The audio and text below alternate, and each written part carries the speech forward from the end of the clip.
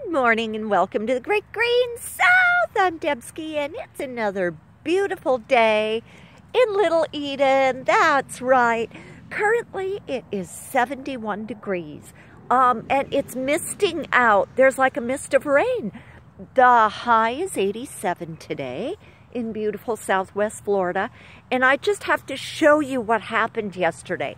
We were awakened by a big bush hog, a guy in here taking out the pepper trees and stuff, the invasive species that they're trying to get rid of over here because they're not indigenous of Florida or anywhere around here for that matter.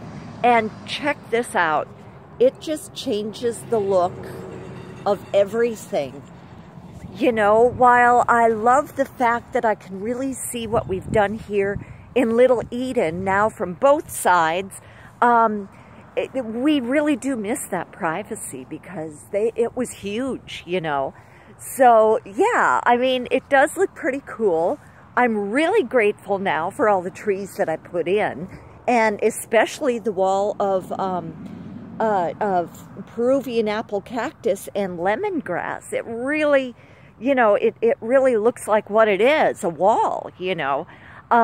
Which is really neat. But yeah, you know, it's kind of a little bit sad. It's like, oh, you know, our little woods is gone, but hey, that's all right. You know, it's all for the better. So that's really neat. So yeah, I want to show you guys this. Apparently there was a mango seed in the dirt that I threw over here, and up it came. So now I have to find a new place to plant that mango tree so that it can flourish.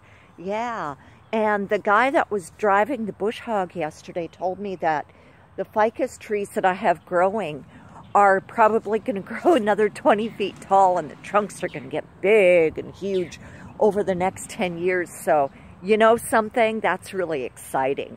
I am excited about that. So, yeah, you know, change is good.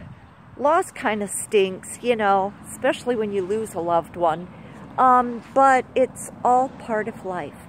So, listen, y'all get out there and have a great day. I love you. Bye.